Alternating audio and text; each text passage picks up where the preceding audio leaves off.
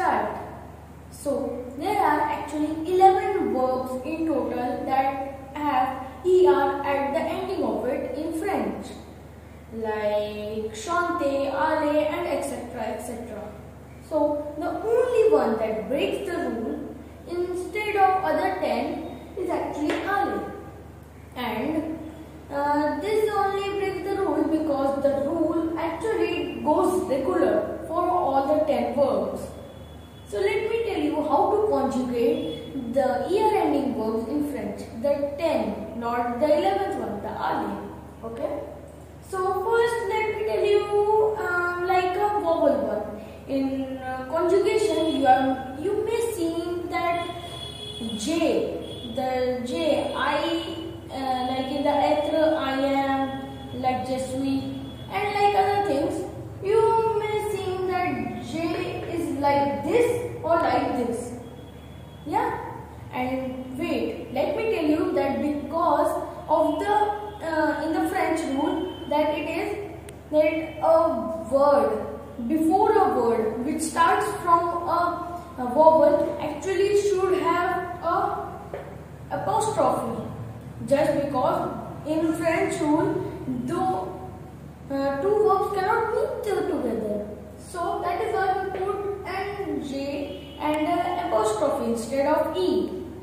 And like in the conjugation of the amen, which has I am marked it with a circle just because it's a vowel, and it means to like or to love. And the conjugation is j'aime, tu aimes, il aime, elle aime, nous aimons, vous aimez, ils aiment, elle aime. So let me translate it in English also. I like, you like, he likes, she likes. It's in the singular form, and in the plural, we like, you like in the plural form, and they like masculine and they like feminine. So this is the translation of them. Now there are many more of it, but I have chosen two examples, which is élever and arriver. These two are the verbs that also have a vowel in front of them. And that is why, because of the vowel, it becomes J and apostrophe in the first one. Let me now tell you about the second case, which is of the consonant case. So in the consonant case, you may see like parler, which means to speak. It has, I have marked the P in it and a circle because it's a consonant. And you may sing this like J part, tu parles, il parle, elle parle, nous parlons, vous parlez, il parle, elle parle.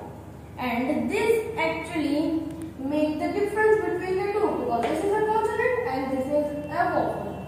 And like other things, we have chanter, compter and destere, which are also consonant ones only. So that is why they will work like this. Let me now translate this conjugation in English also for you. In the singular, we say I speak, you speak, he speaks, she speaks. And in the plural, we speaks, you speaks in plural, they speaks in masculine, and they speaks in feminine. So thank you for watching this video, and please comment down to know about more information on other topics. Thank you.